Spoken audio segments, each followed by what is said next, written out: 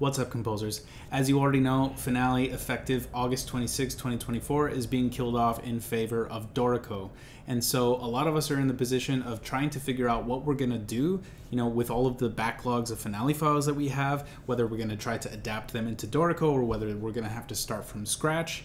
In this video, I'm going to basically try to take one of my older Finale scores and translate it into Dorico and get it as close visually as possible to that original score. Because I feel like over time, I have sort of established my own sort of digital handwriting in Finale, and it feels very personal.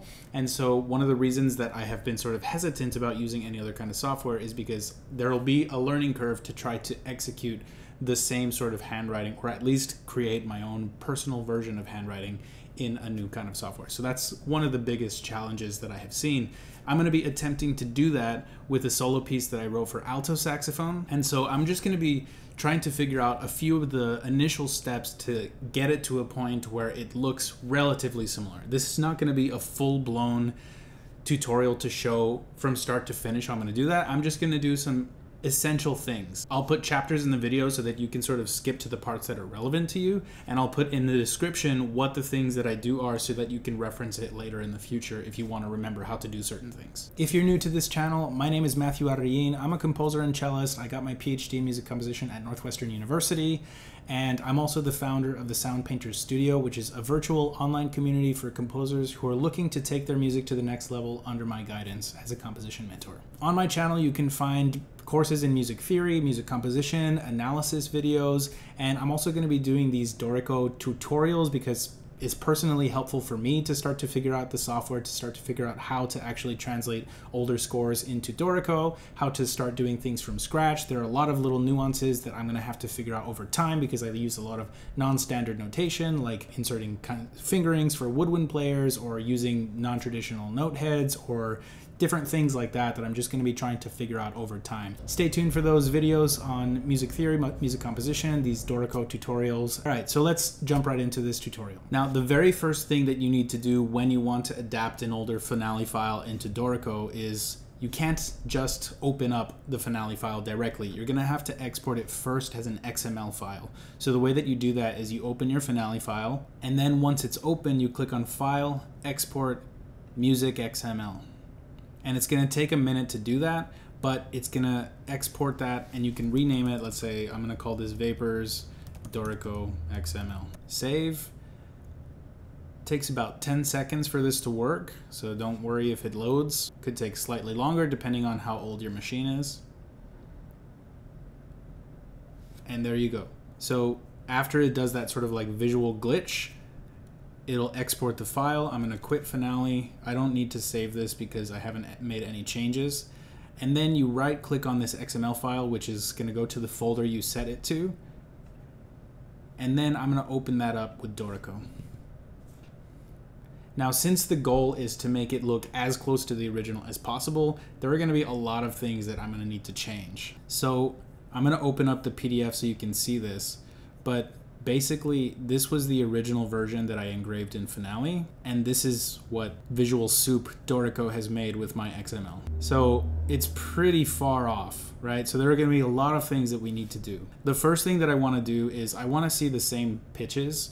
Right now, since this is for alto sax and E flat, it's currently showing me the concert pitches, and I don't want to see the concert pitches. I want to see the transposed notes like it is in the original score. So what I'm going to do is you just go into Edit and you scroll down to Transposed Pitch, and then it's going to switch. So that's the very first thing. Now, there are also these little flags here, like it's saying this piece is in E flat major, which is obviously not the case.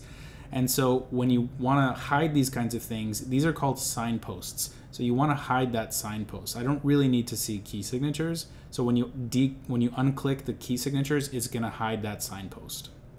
Now, these other X's are just, when you click on them, you'll see that it gets highlighted in orange. So this text, it says, like smoke, always as seamless as possible. I don't want to delete that, right? I need that expression marking there because that's kind of like what the feeling of the piece is. And so I need that in the score. Now, I don't really love the way that the page size looks currently. So what you're going to need to do is you're going to go into Edit and scroll down to Notations. And then you're going to want to go to Staff Size, Custom Staff Size.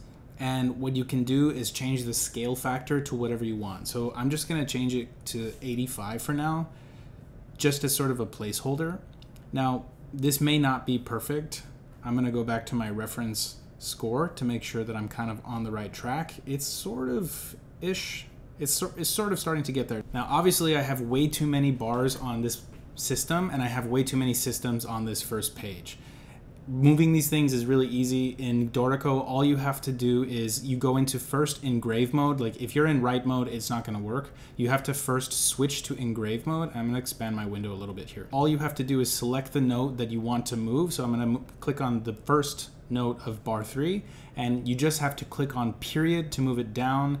If you want to move it back up, you press comma. So I'm gonna try to match the number of bars that I have in the original. In the original, I have 3 bars. So I'm gonna find the third bar after that one, press comma, and it moves the whole measure. So notice that I have to click on the first one, and when it's highlighted in orange, that's how you know it's gonna work. The next system has 1, 2, 3, 4 bars. So I find 1, 2, 3, 4 bars. That one is already good. The next system is 2 bars. So I'm gonna move this one down with a period. And then last I have 1, 2, 3 bars. That one is actually good. Obviously, we have way too many systems here. So what you're gonna do is you need to go into the layouts window, and you do that by clicking Command-Shift-L or Control-Shift-L if you're on Windows. And then you're gonna need to go into staves and systems. This is gonna be on the left side. You go into staves and systems. You're gonna scroll down to casting off. And what you can do is you can either set a fixed number of bars per system. Like you may have been wondering, like, why am I customizing how many numbers of measures there are in each system? In my case, it's because not all measures are the same size. If you want to make it so that every single system has a consistent number of bars, you would do it this way. I'm gonna deselect this because I don't want to have a consistent number of measures per system. You can also select fixed number of systems per frame, and frame means the page. So I can change it to 5 if I want to, apply and close, and you'll notice that all of the extra systems are gonna disappear. Now this did it sort of inconsistently in terms of spacing and distribution. On my original, I have 5 systems on the first page, and so using the automatic set number of fixed systems per page may not be the best option in all cases. In my case, I'm gonna hit Command-Z, so you go down to the 6th system. If you want 5 systems on the page, create a frame break, and there you go. Now I have my 5 systems on the first page. And so if I want to just set all of the pages, then I would count the number of systems there are on each page. So I have 5 on the next page, so go down to the 6th one and create a frame break. And I'm just gonna leave it like this for now. I will have to adjust the number of bars per system in different situations so that I can have the 4 pages that my original has, so that the spacing looks right. But for now, I'm just gonna leave it at this point, and I can edit it further in the future. Now that you know how to move measures through systems and how to set the number of systems per page, either customly or setting a fixed number, you can imagine how I would continue this process and refine it further so that it looks like the original. Now, obviously, there are other things that I need to insert here. So one of the most important things in this piece is the graphic that I have here for fingerings. Now, the way that I did this in Finale was I did this with the graphic designer in the expression box, but it doesn't really work the same way in Dorico. It would be really complicated if I did it in sort of the same way, where I have these different individual objects that get grouped together.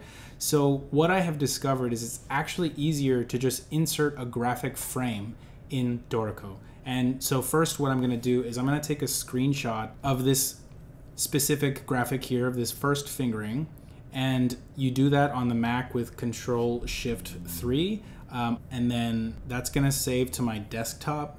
And so I'm gonna now move this into my, I'm gonna rename it as fingering 1, drop it into my folder here, and the way that you're gonna insert it into Dorico is as a frame. So again, under the engrave panel, you're gonna select the frame, and then there's this sort of like mountain with a sun symbol for graphic, and you can create your graphic by clicking and dragging a box wherever you want it. And then what you want to do is you double click on the box, and I'm going to go to my desktop where I put that folder, and I'm going to select fingering 1, open, and there it goes. That's it. Then you can select the box itself, and you can click and drag on the panels to change the size. Now, I want to adjust my system heights because this obviously is not going to fit where I want it to. So what you need to do is, again, under engrave, you want to select the staff spacing tool, which is this sort of like arrow with opposing directions, vertical arrows going in opposite directions.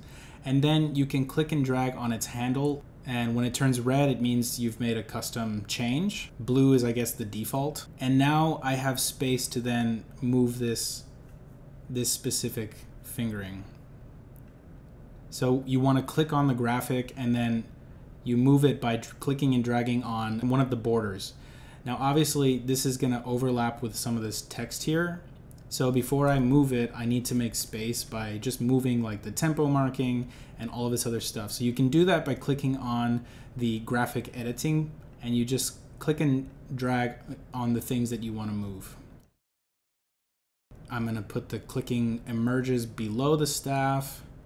And then this little hyphen here, which I had earlier as like an expression in Finale, I'm just going to delete it because I don't need it anymore. So that switches to write mode. In order to delete it, you have to go into write mode. And I don't want to stay in write mode while doing this, so I'm going to switch back to engrave. And now I can go back to my frames panel, and I can move this to where I want it. And again, there's going to be like some nuanced changes. Just make sure that you don't forget what to click on so you don't get frustrated. And this is starting to sort of collide with some other information. Now, all of these green boxes are also frames, so it might be easier just to delete the information that's inside of it. And then I want to put the title, so I'm gonna just rename this Metasomatic Vapors, and then underneath for Brandon Quarles, because that's what it says on the original. Now, in terms of the fonts, obviously this looks pretty different, so I want this to be a little smaller, and I want this to be slightly smaller as well. I'm gonna make it bold and underline. So what I did was Command B, Command U.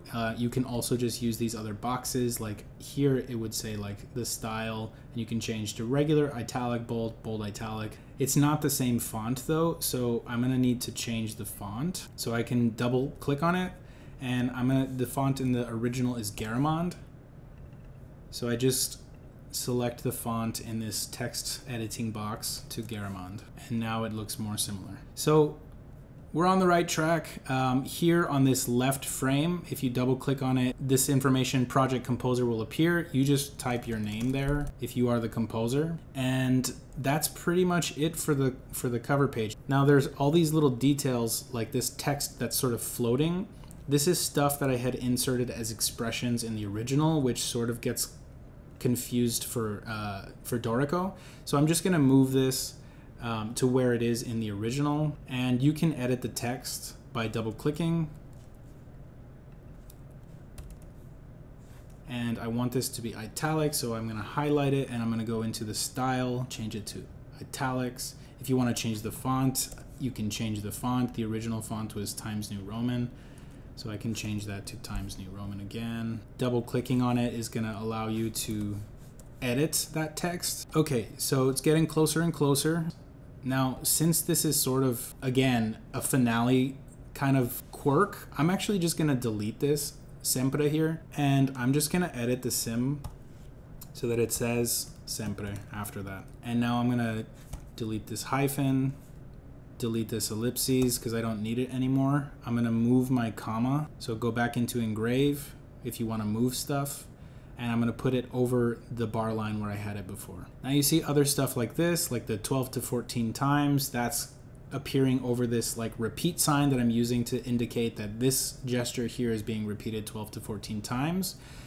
So in order to insert this thing, again, in Finale, I was doing this as expressions, and what I have discovered in Dorico is the best way that you can do this is by using the frames tool. So I'm gonna expand this and just click on text and create a frame right here, and then you double click on it, and the font is Maestro, and in this case I'm gonna type the option close bracket, and that's what's gonna create this like repeat symbol. And I'm gonna change the size to 24.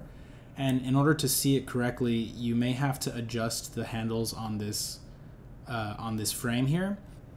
And then to move it, all you would have to do is just click on the box itself and then drag on the box to wherever you want it. And then the 12 to 14 times, I'm gonna wanna edit this so that it's, again, Times New Roman, make it bold. And this should now start to look pretty similar to my original. Now, the size of this was slightly off. It might have been a little smaller than that, so I might just adjust this so that it's slightly smaller. But again, going into engrave, frames, I can then click on it and move it. When they're kind of small, it's a little finicky to actually select it, so don't get frustrated, just adjust. I think, all right, that's good enough. So it's getting there, right? It's not perfect. It's not exactly like what I did in Finale. There are still little things that are missing. I want to still continue to edit this, but this has just been sort of like my first date, so to speak, with Dorico, just kind of figuring things out, making sure that I'm basically on the right track, basically learning how to do all of the same things. I think some things are actually easier, like inserting graphics is, I think, significantly easier. So what I would do is I would just create these graphics from scratch in Preview or Photoshop, or you can even do it in Canva, and then export that as a PNG file and then import that via the Frames graphic insert tool. That's just going to be a lot easier than having a bunch of different isolated parts like I did in the graphics designer, then a floating hyphen, and then all these other information. So since I had already done this in the original score, I can just easily take screenshots of these various things and insert them wherever I need to. Now, I hope this tutorial was helpful for you. I hope that some of the things that we went over in this video are going to help make the transition from Finale to Dorico a little bit smoother. And if there are specific things that you want to learn about Dorico, let me know what they are in the comments. As always, feel free to like and subscribe so you don't miss any updates from me, and I'll see you in the next video.